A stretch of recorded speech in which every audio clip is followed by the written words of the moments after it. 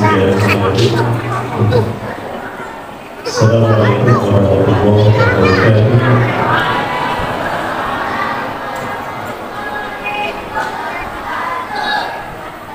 Sepertinya yang hadir ada 15.000 orang yang bergabung.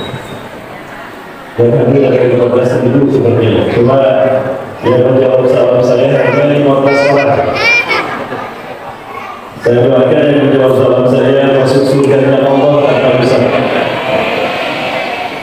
Saya doakan yang menjawab salam saya Allah berkahi dunia akhirat. Saya doakan yang menjawab salam saya jika punya hutang dan cicilan, ya Allah lunaskan hutang dan cicilannya. Dan yang adil dan berkata, dan yang berpunya hutang sama cicilan. Jika matahari terbit dari barat, itulah kabar besar terjadinya hari kiamat. Jika memang kita umatnya Nabi Muhammad, tolong jawab salam saya dengan penuh semangat. Assalamualaikum warahmatullahi wabarakatuh.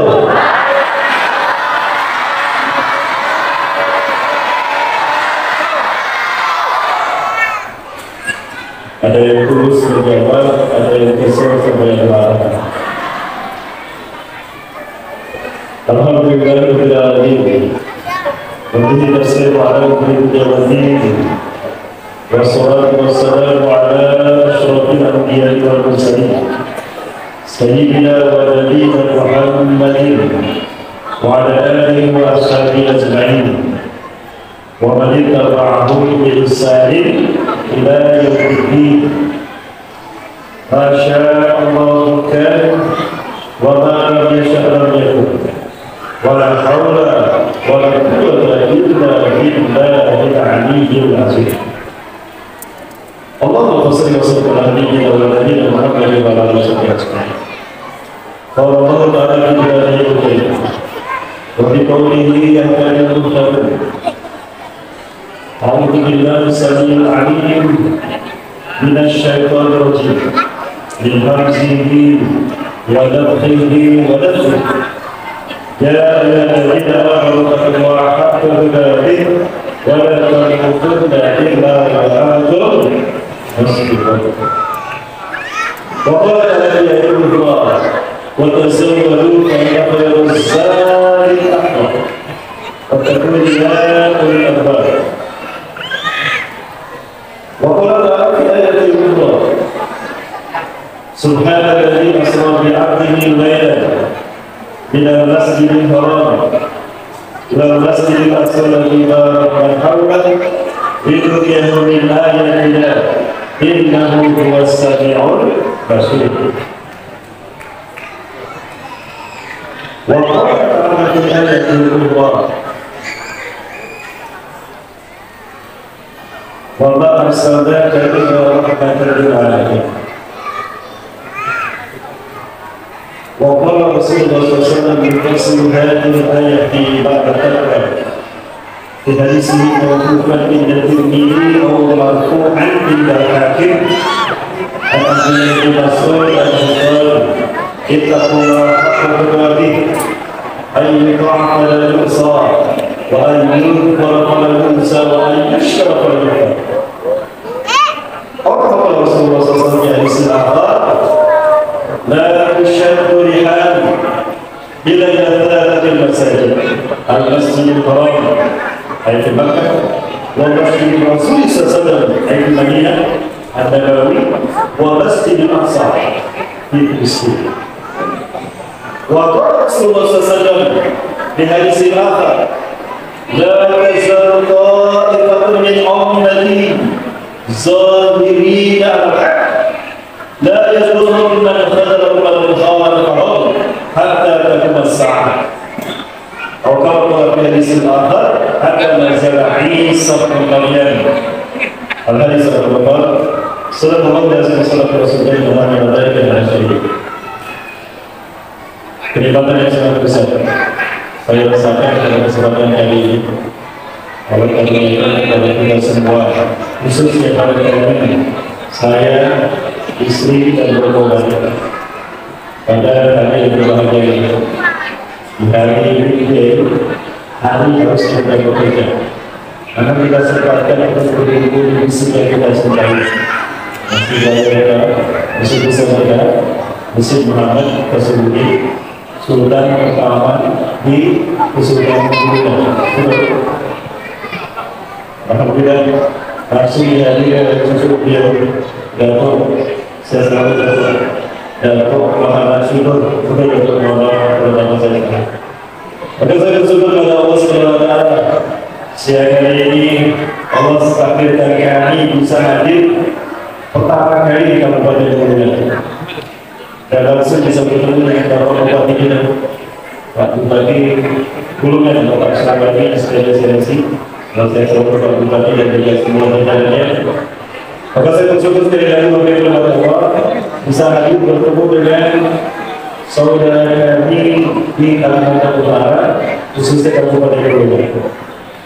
Ini satu kenikmatan yang sangat besar yang kami takut tidak bisa bersyukur dengan baik. Maka kami berbahagia bisa hadir pada kesempatan kali ini di momentum dan sangat krusial, fenomenal dan luar biasa istimewa pembentukan Memperingati Isra di jalannya Rasulullah Muhammad SAW. Pada begitu pada Allah kita mengembalikan urusan kita sebagai bentuk pengabdian kita kepadanya. Karena hanya Allah Tuhan satu-satunya yang telah menciptakan kita dari dunia berjaya. Dialah Allah yang telah menciptakan kita pada makhluk yang mulia di asali akhir. Lalu menjaga perubahan kita agar kita mulia sebagaimana fitrah kita. Allah berikan kepada kita satu sistem hidup saja, dan satu sistem hidup itu adalah Islam. Maka fitrahnya manusia hidup di dunia adalah di dalam Islam. Sebagaimana fitrahnya ikan hidup di dalam air, aman, damai, tentram, dan lestari. Tidak percaya silakan tanyakan sampaikan. Tadi saya sudah bertanya sampaikan sebelum kita itu saya makan tadi di rumah Pak Ida.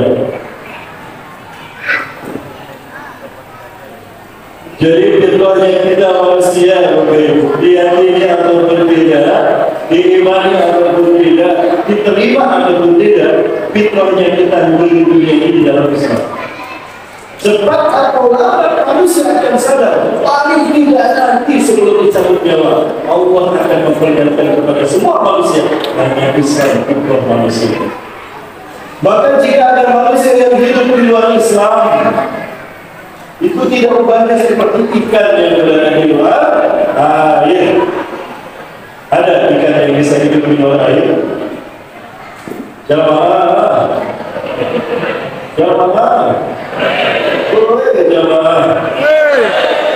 Suaranya, saya bukan Ustadz Rahmat. Bagaimana nasib ikan yang berada di luar air? Tidak ada beda seperti ikan bakar, ikan goreng, dan ikan ikan. Begitulah manusia, cepat atau lambat jika berada di luar Islam, nasibnya tidak berbeda seperti ikan yang berada di luar air, betul pada kehausan hingga mati mengenaskan. Maka dari Allah, apapun yang dicapai oleh manusia di dunia ini, negara yang super modern, canggih dengan teknologi, infrastruktur yang sangat lengkap dan besar, didukung dengan triliunan dolar, jika tanpa iman dan Islam, ibarat gunung es yang tinggi berbulan kali, hancur mencari oleh terik panas sinarnya. Hanya mereka yang punya iman dan Islam yang tetap akan bertahan di dunia ini, betapapun dahsyat golongan fitnah zaman yang dihadapinya. Betul? Yakin? Jangan. Ini ngantuk apa ngantuk?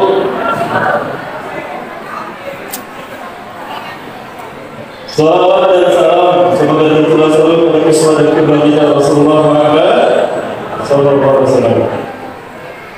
Sebaik-baik manusia yang Allah ciptakan.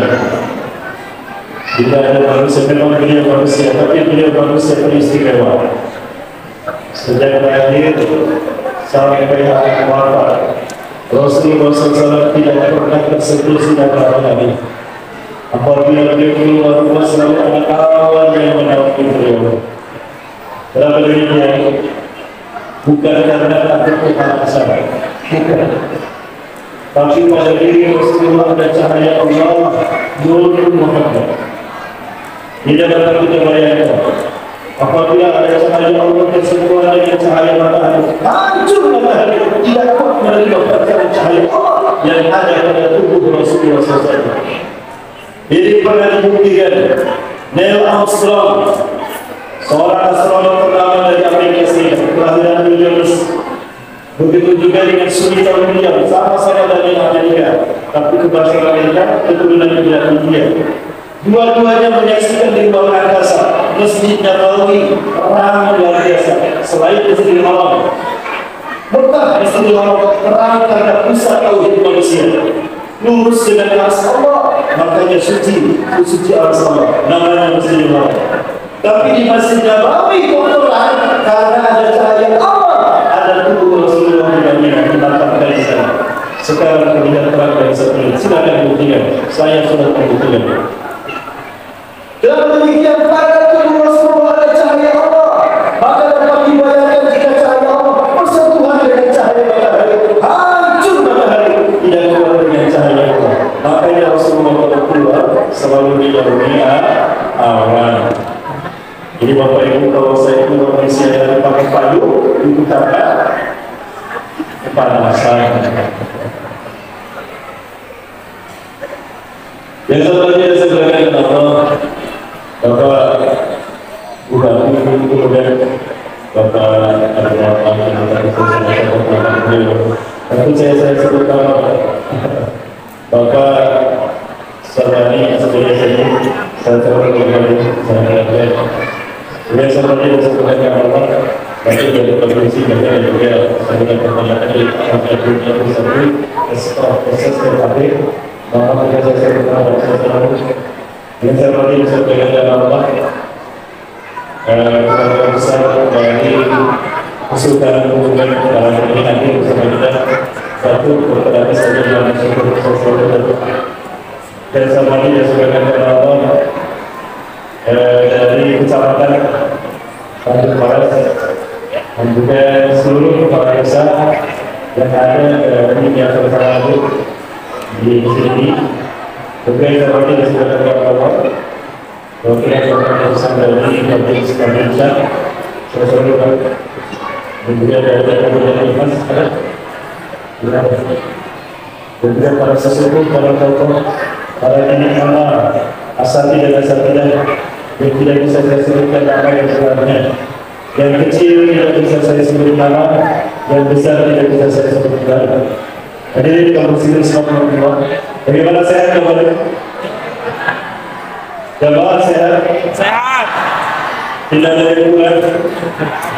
Di sini kerja tidak kurang. Karena bangsa.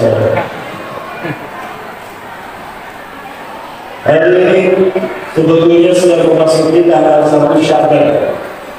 Bulan Rajab telah terlewat kemarin.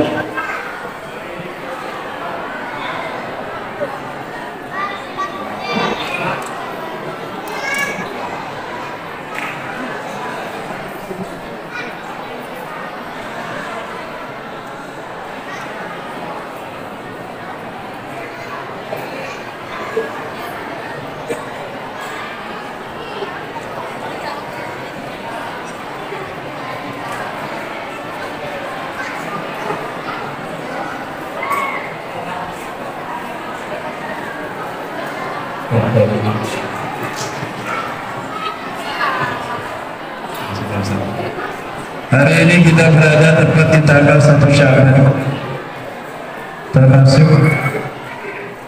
bulan yang mulia, sehingga Rasulullah SAW meminta kepada Allah keberkahan di bulan ini.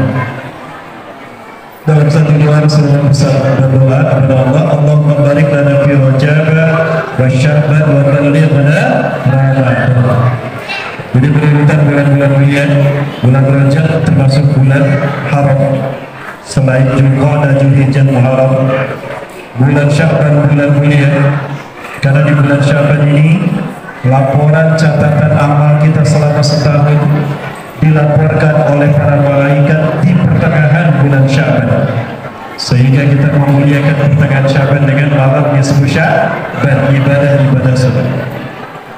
Yang ketiganya, kita memasuki bulan Ramadan, bulan pembakaran dosa-dosa, dibakar dengan amal soleh kita. Itulah arti Ramadan, yurmadul dhunub bil a'mali sholih. Namun kita lihat peristiwa yang besar, peristiwa Isra dan Miraj, peristiwa yang hanya Rasulullah yang mampu mengalaminya, karena selain Rasulullah tidak mungkin bisa mengalaminya, Bapak Ibu. Kenapa demikian? Fisik Rasulullah berbeda dengan fisik para nabi yang lain. Makanya cuma Rasulullah SAW yang Allah beri peristiwa Isra Miraj. Kenapa demikian? Dua peristiwa ini tidak mungkin bisa dialami manusia biasa. Saya tidak yakin kalau bukan Rasulullah yang mengalaminya bisa selamat fisiknya. Makanya sebelum Rasulullah mengalami peristiwa Isra Miraj, beliau dibelah dulu dadanya. Malaikat Jibril datang membawa dua kendi. Dua kendi dibawa dari surga.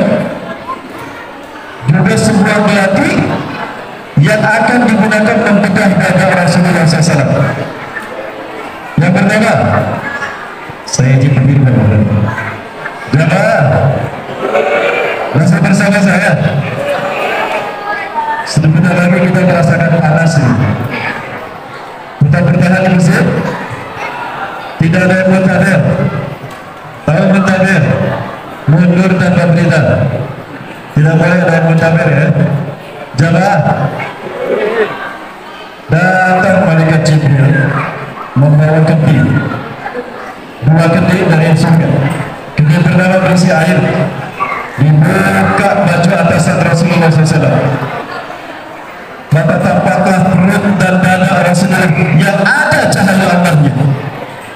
Kendi pertama dibuka, airnya dibalurkan, dimasakkan, dimasukkan ke semua dada sampai beku. Ini namanya anestesi lokal, dibius Rasulullah SAW. Tapi Rasul tidak sadar, karena yang dibius cuma dadanya saja. Dikeluarkan belati malaikat Jibril, ditusuk dari sini, terus sampai belah dada. Sampai belati, dada Rasulullah dibuka. Kemudian diambil hati Rasulullah SAW, dibelek hati Rasulullah SAW dibukakan. Maka tampaklah titik hitam di tengah-tengah hati beliau. Jibril berkata, "Ya Rasulullah, hadza makanan liyabitu syaitan ala qalbil insan atau qalbil insan." Wahai Rasulullah, inilah tempat di mana setan bersembunyi dalam hati manusia. Dibuang titik hitamnya, dicuci dengan air dari surga tadi, lalu diambil kendi yang kedua berisi hikmah dan keimanan, dicucikan, dimasukkan ke dalam hati Rasulullah sampai habis itu air kendi hikmah dari surga. Ditutup kembali hati Rasulullah SAW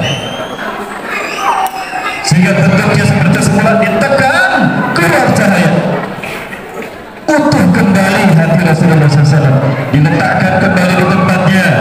Dada Rasulullah ditutupkan kembali, ditekan oleh malaikat Jibril sehingga rapat kembali utuh dada Rasulullah SAW. Ini bedah anatomi kedua yang dialami Rasulullah sepanjang hidupnya. Nah, dengan proses ini Rasulullah kuat untuk menutup peradaban manusia, menempuh perjalanan dari Masjidil Haram ke Masjidil Aqsa sejauh 1233 km. Dari Masjidil Haram ke Masjidil Aqsa-nya hilang. Mana Masjidil Aqsa-nya ini? Mati lampu. Jamaah, dari Masjidil Haram ke Masjidil Aqsa jaraknya 1233 km. Pakai apa Rasulullah naik pergi dari Masjidil Haram ke Masjidil Aqsa? Tidak menggunakan gojek, tidak menggunakan menggunakan kendaraan khusus. Itu bil-Qur'an. Lalu aku mendatangkan Qur'an. Hayawanan khalaqnahu min nar. Hewan yang Allah ciptakan dari cahaya. Surah tahtal hasan fawqal bunal. Bentuknya di bawah kuda di atas keledai. Seperti apa bentuknya ya? Di bawah kuda di atas keledai. Seperti apa rupanya? Hewannya seperti apa di bawah kuda di atas keledai? Ya seperti burung. Susah saya membayangkan. Dan Rasulullah SAW mengalami perjalanan di malam hari itu, tidak langsung ke Masjidil Aqsa, tidak. Tapi pertama turun dulu tanazul dulu di Madinah Yasrib. Jibril, di mana tanazul? Mahadal makan. Kenapa turun Jibril? Ini tempat apa? Apa kata malaikat Jibril? Hada Yasrib. Wa innaka satahajul huda. Ini Yasrib ya Rasulullah. Anda akan hijrah nanti. Kapan Jibril? Allah yang tahu. Lalu naik lagi. Allah perlihatkan kepada Rasulullah sama malaikat Jibril diajarkan. Nabi Adam turun di sana di Hindustan. Siti Hawa turun di Nepal. Nabi Adam turun di Nepal, Hindustan. Siti Hawa di Jazirah Arab, di Jeddah. Iblis turun di Dastamaisan. Cerita malaikat Jibril tentang peradaban Nabi-Nabi sebelum Rasulullah, mulai dari Nabi Adam sampai Nabi Isa, diperlihatkan tempatnya. Saja Nabi Musa, pohon Nabi Musa. Nabi Musa bertemu di sana setelah pergi meninggalkan Mesir sebelum ke Madian. Di Madian ketemu sama mertuanya Nabi Syuaib, nikah sama anaknya Zafura. Terus diceritakan semua peradaban para Nabi diceritakan. Nah ini fungsi tujuan Allah memberikan Isra, mengenalkan Rasulullah SAW kepada peradaban para Nabi dan Rasul yang diutus sebelum sudah diterangkan, dipertemukan di Masjidil Aqsa. Kenapa harus Masjidil Aqsa? Bukan kebohongan. Karena di Masjidil Aqsa inilah hampir 90% Nabi dan Rasul lahir dan dibesarkan di sana. Jadi Besar dalam Palestina, Syam adalah kampung halamannya Nabi dan Rasul Allah. Jamaah sudah mulai konsentrasi ini. Panas benar. Di padang mahsyar lebih panas lagi. Latihan sebelum nanti di padang mahsyar.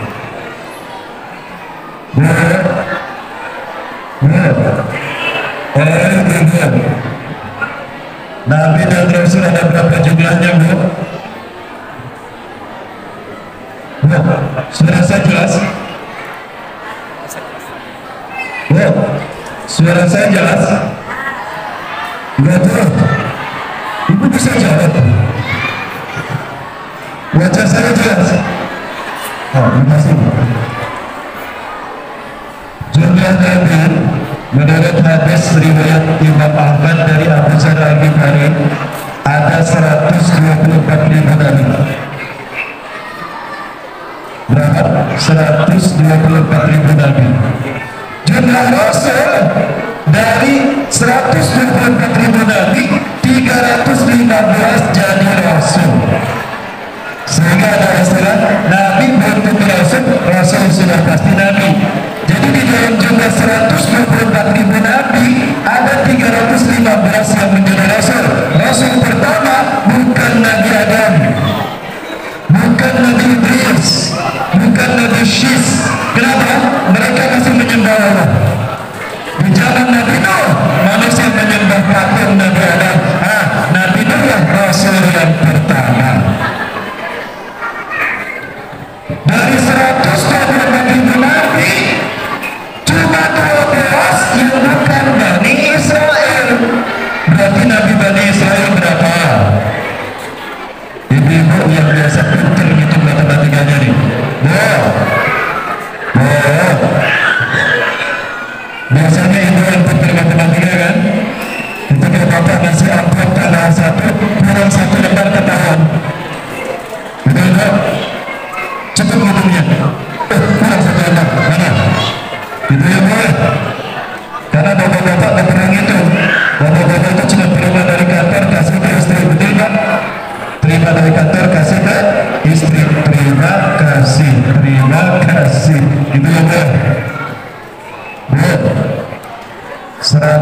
124 Nabi, hanya 12 yang bukan Bani Israel. Jadi yang Bani Israel berapa? 123.900 dapatkan rizki. Berangkat ketemu di Mekah, pulang ketemu di Cengkareng. Habis kan? Siapa manusia yang pertama Allah ciptakan? Nabi? Nabi? Ada. Oke. Nabi?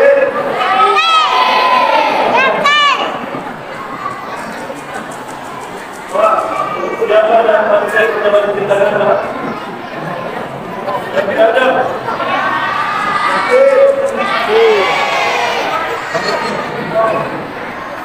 Rasulullah pernah bertanya kepada malaikat Jibril, "Ya Jibril, kamu umurnya berapa umur Jibril?" Malaikat Jibril menjawab, "Hakikatan adrika umurnya ya Rasulullah." Sebenarnya aku tidak tahu berapa umur ya Rasulullah. La adrika umur. Lakinnani ra'aytu batman as-samaa ma ajmala da'man min hadhihi. Aku suka melihat satu bintang di langit. Yazhabu alaiya ala kulli ra'si sabina amran sana. Aku suka melihat bintang di langit yang muncul 70.000 tahun sekali. Jadi ada bintang yang sangat indah di langit, Jibril melihatnya muncul 70.000 tahun sekali. Wa qad ra'aitu sabina amran, dan aku sudah melihatnya 70.000 kali. Jadi benar malaikat Jibril berapa? 70.000 dikali 70.000 berapa?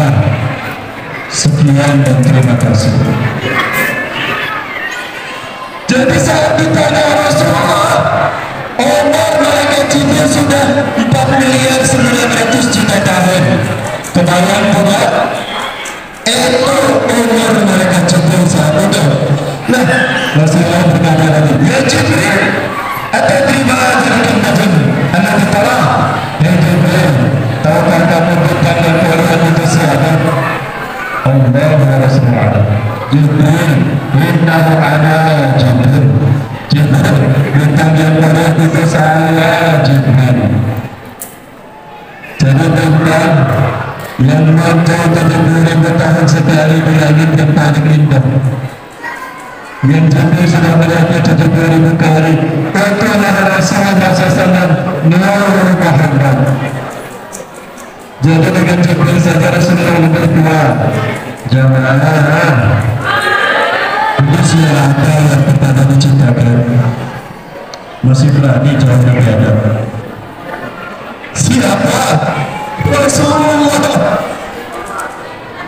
Di dalam kitab Qasas Al-Anbiya wal Mursalin, Al-Hadis Imam Ibn Kathir menukilkan kisah pertama Nabi Adam. Allah menceritakan, "La takhluqullahu Adama mubasharatan biyadayhi." Ketika Allah ciptakan Nabi Adam pertama kali, langsung dengan kekuasaannya Allah membentuk Nabi Adam dalam bentukan manusia. Kemudian Allah tiupkan roh geometri dan jasad Adam, tapi kalimat ini maka dengan kalimat Allah pun fayakun Yahya Adam alaihissalam. Nabi Adam hidup. Nabi Adam hidup. Jantung bergetar, darah mengalir, metabolisme tubuh terjadi. Nabi Adam bernafas. Di saat paru-parunya terus penuh dengan oksigen, Nabi Adam bersih. Orang bersihnya kayak gimana? Pak, orang bersihnya kayak gimana? Haji, kok gitu Pak? Beda sama orang Bandung, Datuk. Kalau orang Bandung bersihnya hasil, Pak, itu orang Bandung. Nabi Adam bersih, hasil. Ucapan yang pertama keluar dari mulut Adam adalah Alhamdulillah. Kamu benar-benar orang pertama ucapan yang keluar pujian kepada Allah. jawab sebenarnya yang dikumumkan boleh sebenarnya laku. Lalu Nabi mengangkat kepalanya ke atas, tampak aras Allah yang sangat indah dan megah bergetar bertemu badan. Takut kepadanya, tempat jauh yang sangat indahnya aras Allah. Subhanallah, walhamdulillah, tampak pilar-pilar yang kokoh menentang aras Allah. Nah, jemaah, Nabi akan membaca terbentang dua kalimat antara pilar-pilar aras Allah. La ilaha illallah Muhammad Rasulullah. Nama Rasulullah SAW.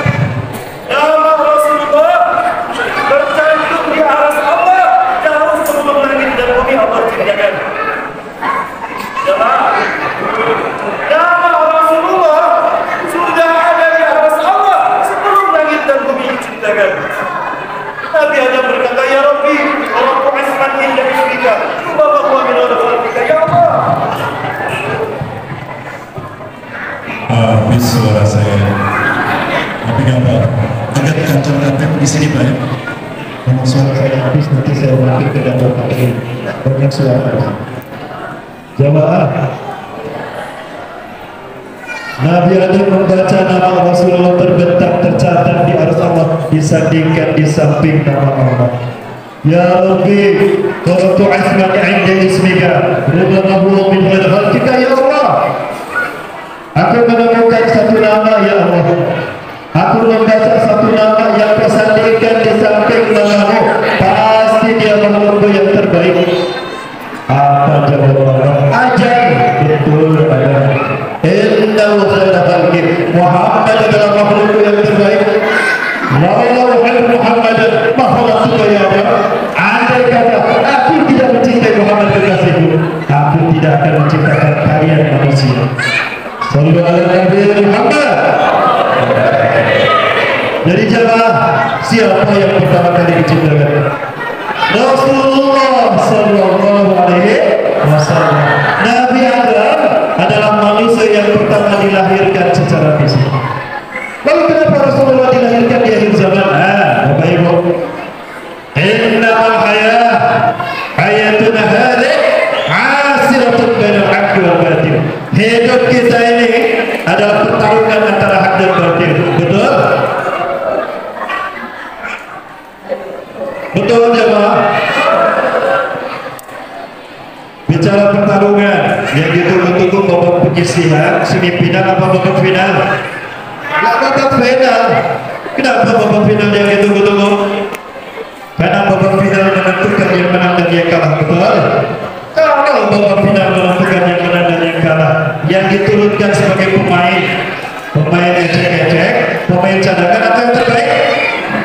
Yang terbaik Rasulullah Sallallahu Alaihi Wasallam, makhluk Allah yang terbaik, dilahirkannya di babak final peradaban manusia, dilahirkannya ke bumi di babak final pertarungan hak dan batil yang dimulai Nabi Adam untuk membuktikan kualitas beliau sebagai makhluk Allah yang terbaik. Itulah kenapa diciptakan pertama, dilahirkan di akhir zaman untuk membuktikan kalau di babak final Rasulullah pemenangnya. Betul? Sallu ala Nabi Muhammad. Tapi sekarang Rasulullah sudah tidak ada. Sudah 14 abad yang lalu Rasulullah pergi meninggalkan kita. Pertanyaan saya, apakah dengan wafatnya Rasulullah SAW 14 abad yang lalu pertarungan hak dan batil sudah berhenti atau tetap berlangsung? Tetap berlangsung.